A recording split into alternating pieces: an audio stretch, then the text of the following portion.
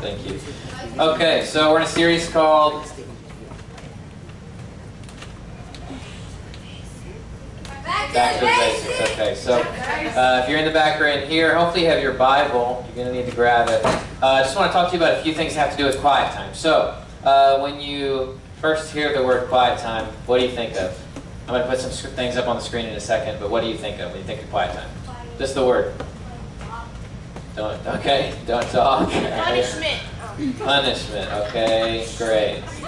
What else? Reading your Bible, okay, cool. Spending time with God. All right, let's just put a couple of things up there. These are actually the things that when I just ask people that don't know anything about God, that's what they say. So what do you think when you think of quiet time? Punishment. So you guys ever been put in the corner when maybe mom and dad said, hey, you need to do this, and you didn't do it, and then, okay, you need to sit in the corner, you have a little quiet time, right? You ever heard that before? Okay, some people think it's punishment. Someone might say, well, I'm going to have to be still and silent for how long? Oh, wow, that would be terrible. Well, that's kind of our culture, isn't it? We hear that word and we think, oh my gosh, I can't do that. So, well, here's another thing you might say, or you might hear someone else say when you say, hey, what do you think about quiet time? Why would I do that when I can watch the next episode of ... right? We have all the streaming services, so why be quiet when I can just watch something on the TV, right? So, and then last thing, is it really that important? Being quiet in any form or fashion. Well, it is, and we're going to talk about that, okay? So I would venture to say that if this is your idea, maybe you think of quiet time and this is what you're thinking, I would say a couple of things. Either you don't know God, you don't have a relationship with Him, so if you're in the back, if you're in here, focus in on this. If you think of punishment, I have to be still and silent for how long? Why would I do that when I could just watch something on TV, on Netflix, Hulu, whatever it is? Or is it really that important?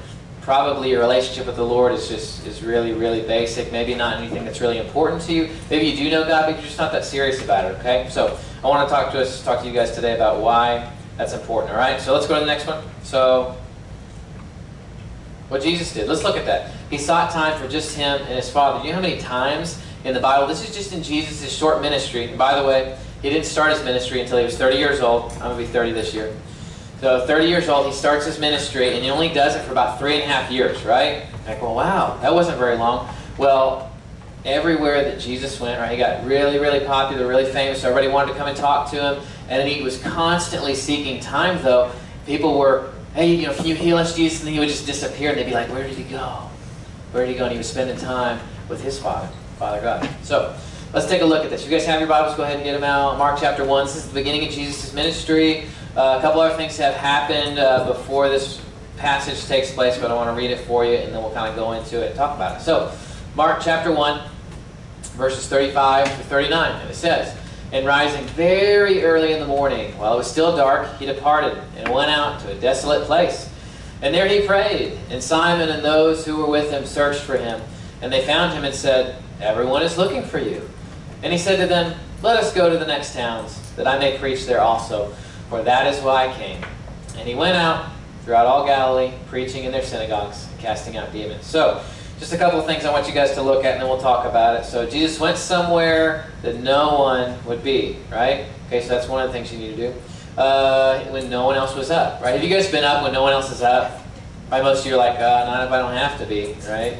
And then the third thing, no one knew where He went, right? Now I'm not saying like go off, don't tell your parents where you're going, that kind of thing. But maybe figure out a time and a place where you can be quiet, just no one else is around, you're just sort of spending time with the Lord. That's what He wants. So then the fourth thing, He was given clarity, power, and direction. All right, that's pretty cool stuff, right? So if you guys ever wondered why you're just constantly, you're going about life and you're like, I don't know what to do here. There's this life situation, something changed. I'm about to go to college. Like, what do I do? Or I'm going to high school and there's all these new things that are thrown at me. And like friends are beginning to change. And say, hey, why don't you just come to this party with us? And don't worry, there's going to be a lot of stuff going on. And, people having sex and drinking, just getting wasted. Oh, hey, by the way, there's going to be this new thing they're doing. And just take a pill out of the little container. Nobody knows what it is, but it's going to be fun, right? So nobody knows how it's going to affect you. It'll be great. Okay, so some of those things, and we wonder why afterwards we're like, why would I do that? I just don't understand, and I just don't know what I'm supposed to do with my life. But the problem is we never actually spend any of that time with the Lord, like quiet, like seeking Him, right? You might be amazed at how much clarity, how much power, how much direction you would get if you would do that, just like Jesus. So here's what's going on in Jesus' ministry. So this is before this passage. He's going around, he's healing people. People are bringing these demons to him. And by the way, if you look at the beginning of Mark, people are bringing these demon-possessed people to Jesus, and as soon as they get close to Jesus, they stop talking. So they're going crazy, obviously, man, that guy's demon-possessed for sure. Then when they get close to Jesus, the Bible tells us that because they knew who he was, they just stopped talking and they were completely silent. You imagine? They're like, oh, whatever they're doing, whatever demon-possessed people do. And then they walk up to Jesus and they're just completely silent. And he's like, okay, get out of him. And the guy's like, wow, what happened? Right?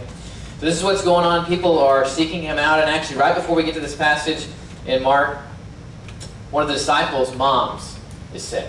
All right? So Jesus cares about him. He does. And so he's healing everybody else. And the disciple says, hey, my mom's sick. Would you be willing to go and visit her? And he's like, yeah, sure, let's go. So when they go, they heal her. And then all the people in town, they hear about this. And they're all just swarming the door. He can't get out. He can't leave. So again, read this stuff in its context because it's important. That means read the part before this passage and the part after.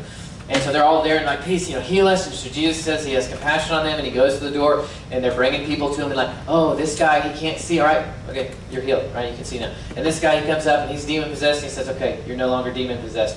So he does this just over and over and over again. And here's what happens. People are swarming, and eventually he gets to the point where he's like, you know what, I got to go and I got to be with the Father, all right?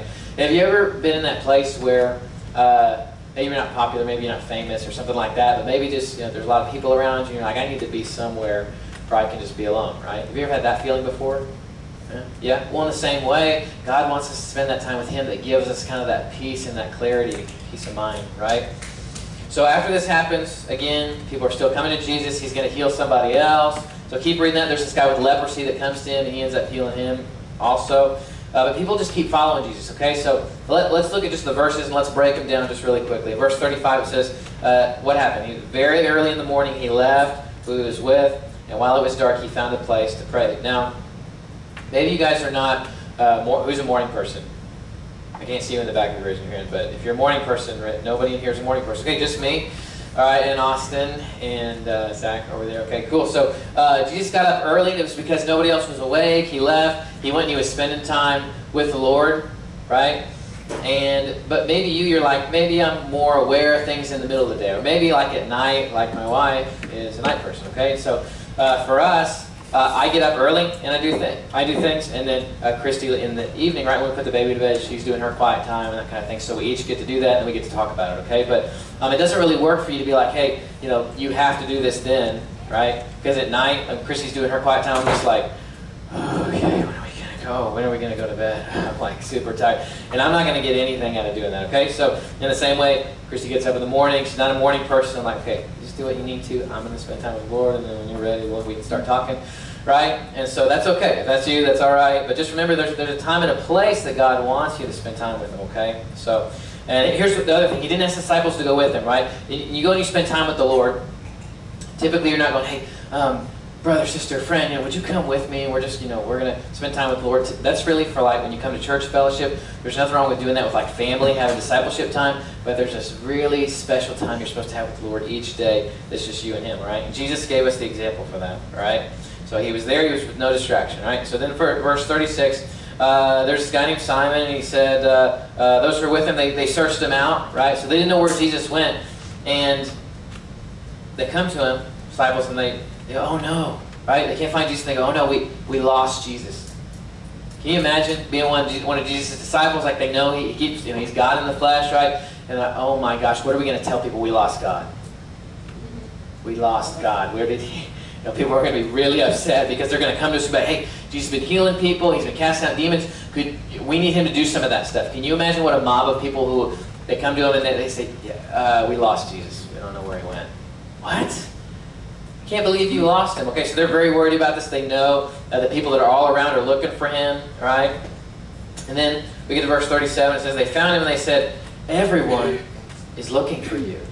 It's not like Jesus doesn't know, right? So he's God at the same time. So remember, he's aware of everything that's going on, even though he's a man in the flesh, and he's praying to God, but yet he knows that's going on. The disciples come and they say, hey, Jesus, funny thing happened. You disappeared.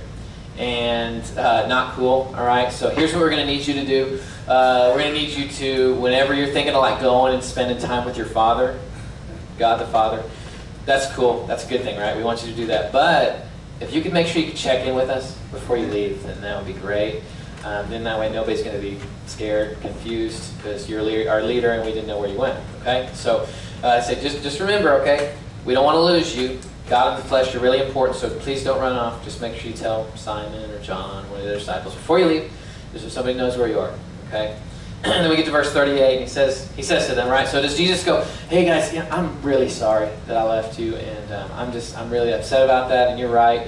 I should not have left and said anything to you, but I was going and spending time with God. But you know what? Your feelings are more important than that. And even though I had this really special time with God, He told me exactly what we're going to go do next. I'm really sorry, and I shouldn't have done that. Is that what Jesus says? No, He doesn't even answer the question. We were looking for you. We didn't know where you were. Okay, so please don't do that again. And He said, let's go to the next town that I may preach there also, right? Because that's the reason that I came to earth, right? And so I think, guys, a lot of the time you see these things, and to me it's comical because we can apply it to our lives, but it's also God in the flesh talking to His disciples.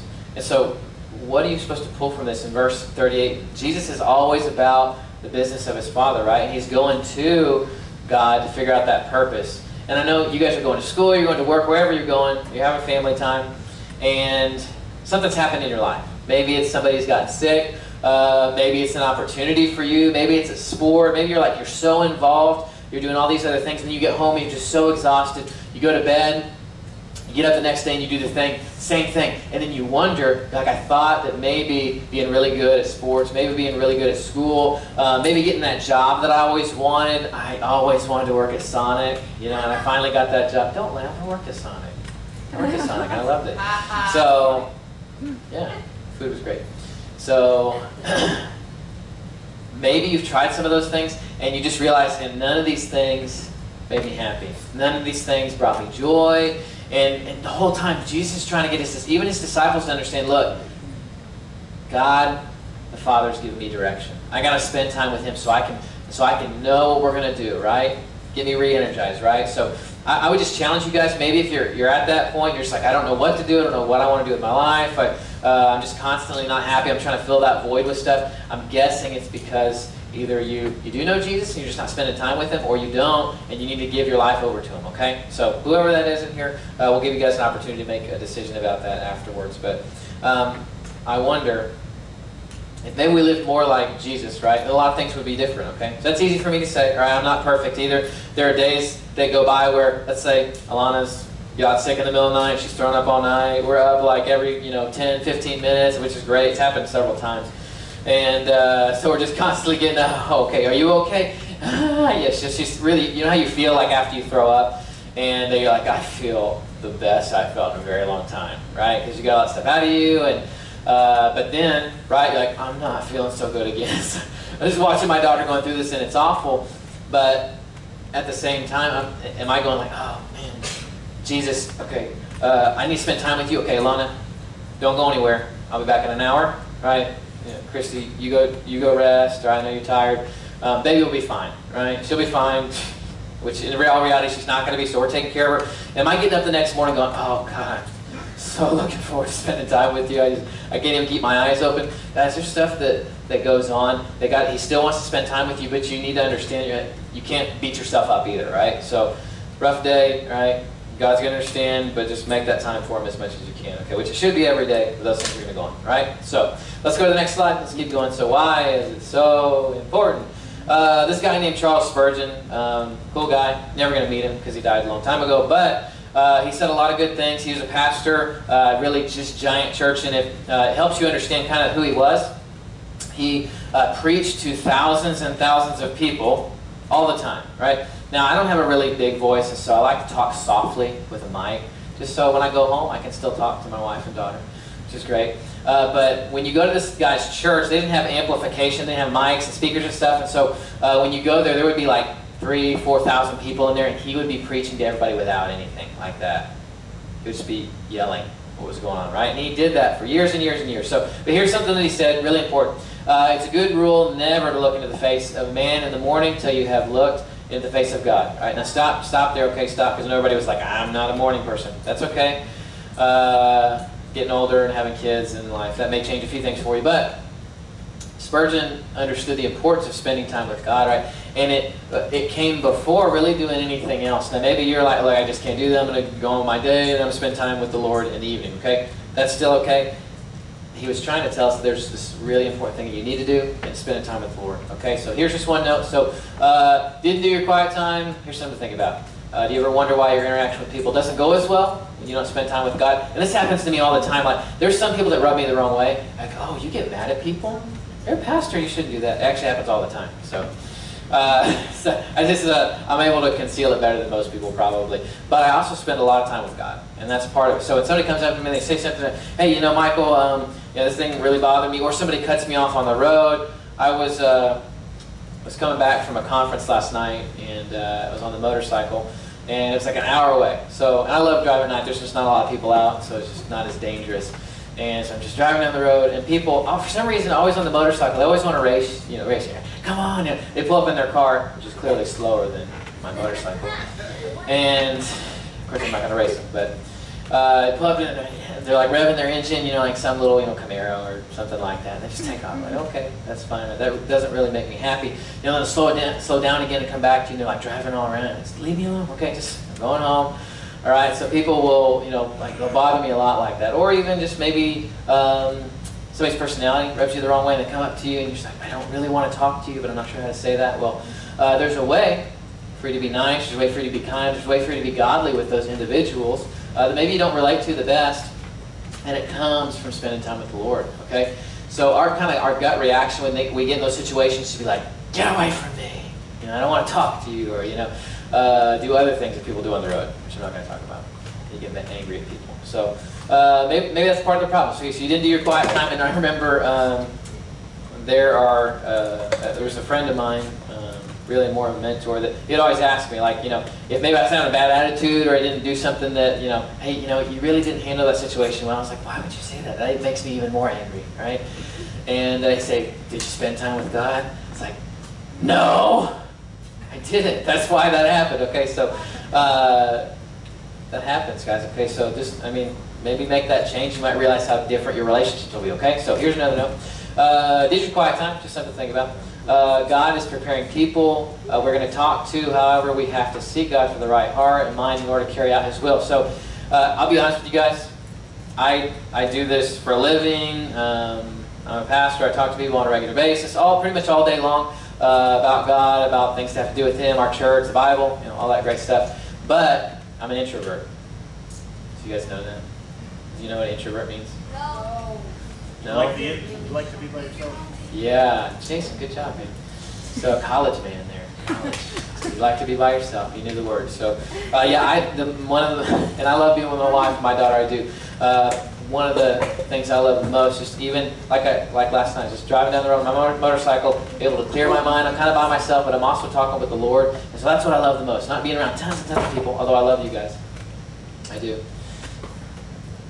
But I wonder, if you are doing your quiet time, then maybe God's preparing those people, those places for you to go to and talk to. I always know that when I'm confronted with a situation, in order to share the gospel or just talk to somebody about church or God, and the Holy Spirit, which lives inside of me, by the way, lives inside of you if you're a believer in Jesus Christ, and it prompts me to do something or go and talk to that person about what I'm doing for you and your life and how you're so blessed. And I said, well, God, I'm kind of having a rough day, and I didn't spend time with you, and so I'm just not really sure I'm feeling it, right? Have you ever felt like that? God wants you to do things, but because you're not going to Him, you're not preparing to have those conversations, to do His will. Whenever it comes time for you to actually do that, you're like, God, I'm so tired. I don't really feel like it.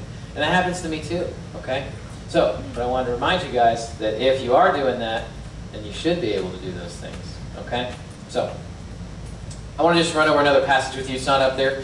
It's Jeremiah 17, 7 through 10. Just a reminder for us that where really our strength and our power and our ability to do what we do on a regular basis, okay, and doing God's will comes from.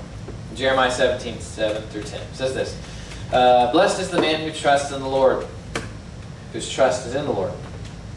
He is like a tree planted by water that sends out its roots by the stream and does not fear when heat comes, for its leaves remain green. It's been raining a lot, so you guys see green leaves and green grass. It reminds us of that.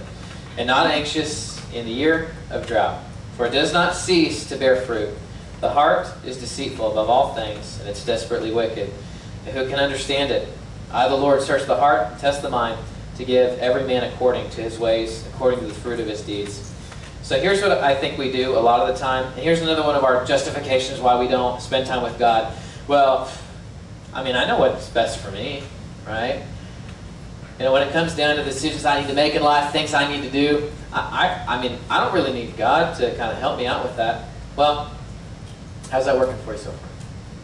Really, really great? Really good? Maybe some of you can make some good life choices, but at the end of the day, if you're not spending time with God, if you're not seeking Him, then those things, those really important decisions when it comes to in life, and those will come up. Maybe some of them already have. You're like, what am I going to do? You graduate from high school. God, what am I supposed to do? I just don't know. I mean, I wish I had some sort of direction. You're telling people that. I don't know what to do here. I don't know why I'm here. What am I supposed to do? But then you never go and you talk to God about that, okay? So God wants us to come to Him, and He also doesn't want us to do this, and that's why He said that in that same passage about trusting in the Lord, He says, hey, there's this thing called your heart.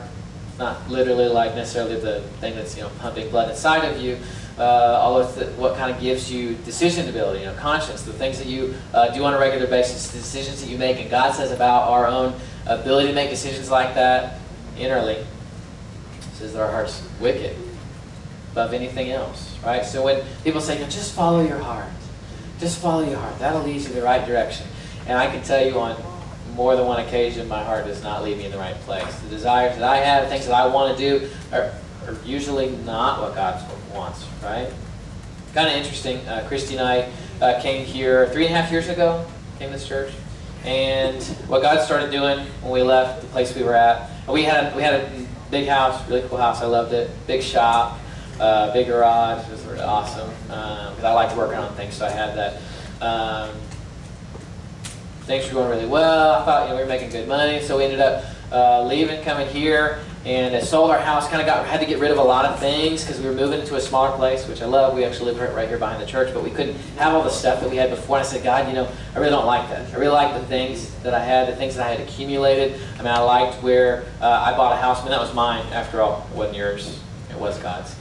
And so God decided after a really short time, we had purchased that. We thought we were going to be here forever. God says, no, I want you to go somewhere else. I want you to go to Irving. We were living in Gainesville, which only had 16,000 people. And if you know this area, there's a lot more people than that. And so I really loved it. I could go outside and I could see the stars middle of the night at my house in the middle of town. Now, you can't do that here. And so I just loved it. It's like, why would you do that? Well, God's blessed us immensely being able to come here and do the things that He has, but it took a lot of really hard conversations with God, just reassuring us, saying, I want you to be here, I want you to do this. Okay? So let's go to the next slide. A couple more things for you. We're going to our small group. So how do I do? I don't know how to do. What am I supposed to do? I know we're supposed to do a quiet time, but I don't know. Oh my gosh, I get up in the morning and it's like, I'm supposed to do something, or at night I'm going to bed, and I know Michael said something about that, and I know God wants me to spend time with Him, but I don't really know how to do it, so I'm just not going to. Right? Conversations happen all the time in your mind, I'm sure. And so how do we do it? Well, you got to pick a time, right? So everybody in here pretty much was 9 person, right? Yeah. No, dude, I'm not getting up at 5 o'clock in the morning doing that. So you pick a time. Maybe you do your schoolwork, right? You spend time with some family, and before you go to bed, okay, here's what some people do. God, I'm going to spend time with you. Hold on. Let me get my pillow, and all right, okay. God, I love you. It's morning. My alarm's going off, right? So I don't know where that came from, by the way. It was just on the stage.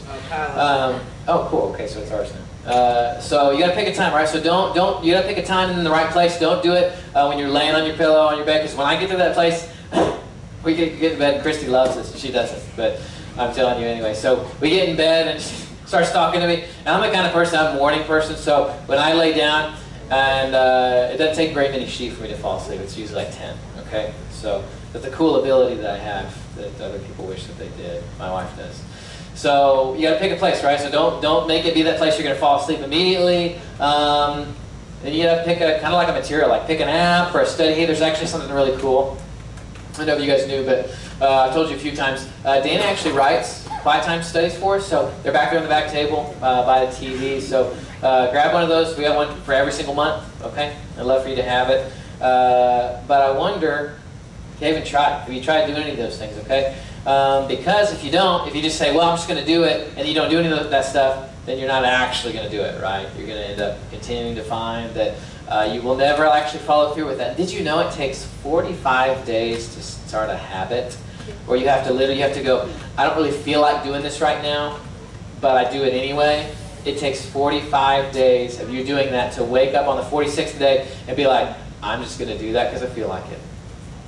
Is that why it's so hard to like do a diet and to like, you know, to read my Bible? And yeah, I mean, it takes forever to start the habits. You guys have got to be committed to do this, okay? Just pick a time, pick a place, pick an app or study. I'm actually going to show you guys something because I say just use the Bible app, which is great, but then I didn't show you how to do it. So we're actually going to show you that slide. And I'm going to walk through it just really quickly, okay? So it looks small. If you go over here to the big screen, you take a picture. That'd probably be better.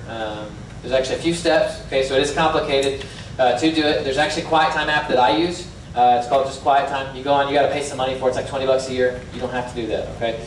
I do because I like it.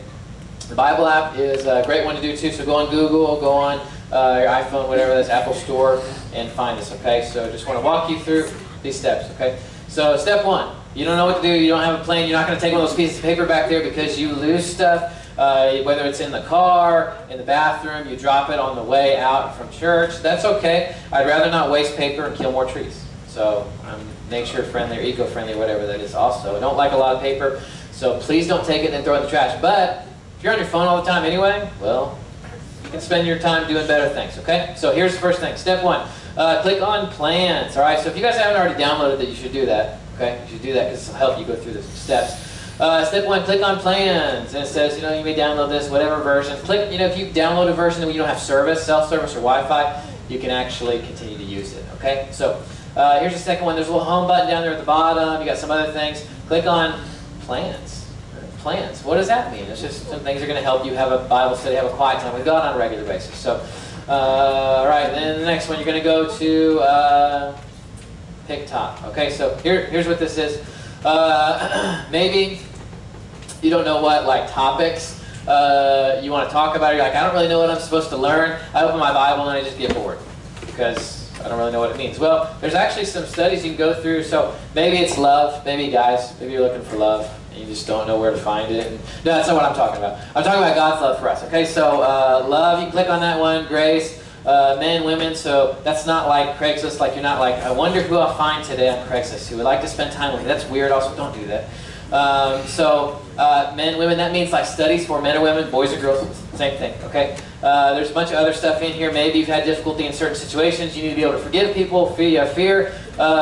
Maybe you just want to read the whole Bible. Like I just want to read some stuff throughout the Bible. Click on one of those. Okay, guys, it's so easy. It's just ridiculous. Like people 50 years ago, like I can almost guarantee you they were way committed to the Lord than we were. We have way more tools than they did. Okay, so next step, right? So you've gone through that. You picked a study. Then you want to do pick a study. Okay, so after you pick that topic, you're going to go through, you're going to pick a study. Maybe I'm looking through the Bible and there's one deeper into Scripture on Matthew. I just like the book of Matthew. I'm going to go through that. I'm going to take a look at it. So pick one of those. And the next step, you're going to start reading. So I clicked on this one. Where did the Bible come from? Hey, that's really cool. Maybe you're like professors at school say, the Bible's not real. People made it up. People made up a lot of stuff to do with other religions and cults, but the Bible's not made up. So you take a look at that. You say, where did the Bible come from? I want to know that, and I want to learn about it. Okay? So there you go. All right, if you didn't take a picture of that, please do that because it will help you. I promise, if you don't know what you're supposed to do, what you're going to read, you just open your Bible, you do the whole, God, would you please give me an answer? I'm going to pick a place, and when I open it, there's going to be the answer. That doesn't work, by the way. I've tried it. So go through these steps. If you want to grab one of the quiet times on the back table, please do that. Guys, I want to encourage you that it's not just about you. Maybe find one of these studies and just reading through it as fast as you can. Okay, yeah, I mean, I read part of it, I sort of skimmed it, and then I'm done. All right, did my quiet time. It's about spending time with God in prayer. You know, we've already talked about those things. Evan and Austin have shared with you just different things about Bible study, about prayer. And this is just really just the basics of I need to pick a time and to pick a location. I need to do it on a regular basis, and it's going to take you time. If you skip a day, here's what's going to happen. You got to start over the 45 days, okay? So, sorry, that's just the truth, all right? So you got to start that over. If you start that tomorrow, you go through, then by middle of November, you will have a habit that could change the rest of your life, okay? I promise. But most of us are not disciplined enough to do it. Maybe you also need to include somebody else in it. Maybe one of your friends who's here tonight says, I'm not good at that either. I really need to commit to doing that on a regular basis. Maybe a brother or sister you can say, hey, could you hold me accountable? Or maybe you have a leader who's here tonight that you can share with. Please do that because I promise you, there's nothing that's been more impactful in my life than spending time with God daily. And when I get to those points in life where I'm like, God, I just don't want you to do. I don't know what you want me to do. God, I'm so discouraged. God, why is this happening? And I spend that time with Him. He gives me clarity, right? Like He gave Jesus clarity. And the Scripture said, even though Jesus was God in the flesh, He spent time with them and He went away just all the time. People are all surrounding Him. He says, I need to be with God the Father. I need to get clarity. I need to get power. And I need to get direction on what I'm supposed to do with my life, what I'm supposed to do each day. You have access to it, God's Word, and a relationship with Him, an intimate relationship with Him, all right? More than you can have with anybody else in the entire world the rest of your life. And I promise you, these are things that they're basic, right? That's why we called it back to the basics, because quiet time should be something that we do on a regular basis. We call ourselves believers in Jesus Christ, and there it is. That's easy. That's all you got to do, okay? So I want to pray for you guys. Everybody bow your heads, close your eyes. And maybe you're here tonight. I just want you to spend just a few moments just asking the Lord, hey, God, where am I at? Do I spend any time with you? Do I spend a little bit of time with you? Do I make any time at all? Maybe spend a couple of days a week. That's great. You got to start somewhere.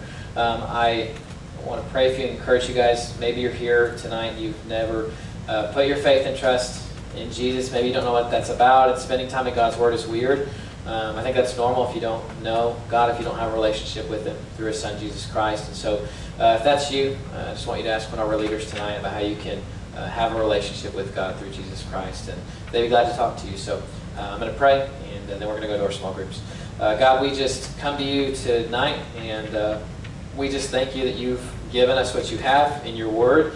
God, all the things that have happened from the beginning of time to now. God, the direction that you give us in our lives, God, it's not just reading your Word, God, we know it's talking to you, it's seeking you out in prayer, in Bible study, in just being quiet. God, I pray that you would remove all the negative ideas that all the students who are here have in their minds about what that means. God, it's not punishment. God, you don't want us to feel punished. You want us to have joy. You want us to have fulfillment. And God, we know that that only comes from spending time with you. God, we wonder, I know there's students here who wonder why they're just constantly unhappy, why they're making decisions that are pushing them in the wrong direction, setting their trajectory for life in a bad direction, God, not following you. I just pray for those guys that are here tonight that they would trust in you completely. If there's somebody here who doesn't know you, God, that they would enter into that relationship with you tonight. God, we thank you, we love you, and we're so thankful for what you've done for us. In your name we pray. Amen.